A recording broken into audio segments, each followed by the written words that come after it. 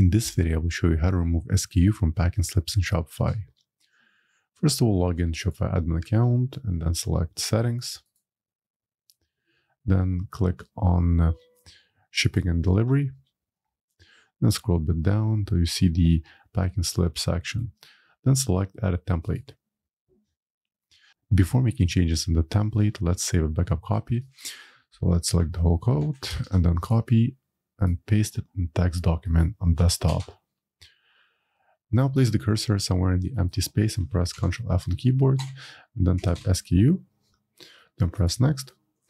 And in my case, on line 132, this is the code which is responsible for showing the SKU information on packing slips. So what we are going to do is just comment it out.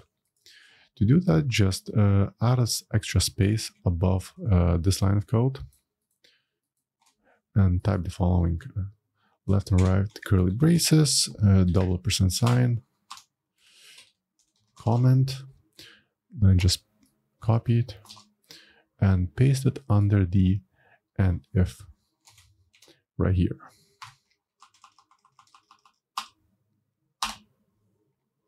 And don't forget to add and. So generally this is what should look like: comment, and we're commenting out this code in between.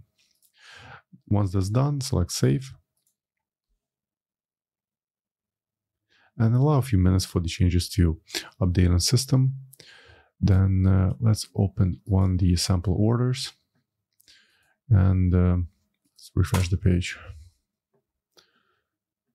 And let's click on More Actions, Print Packing Slips.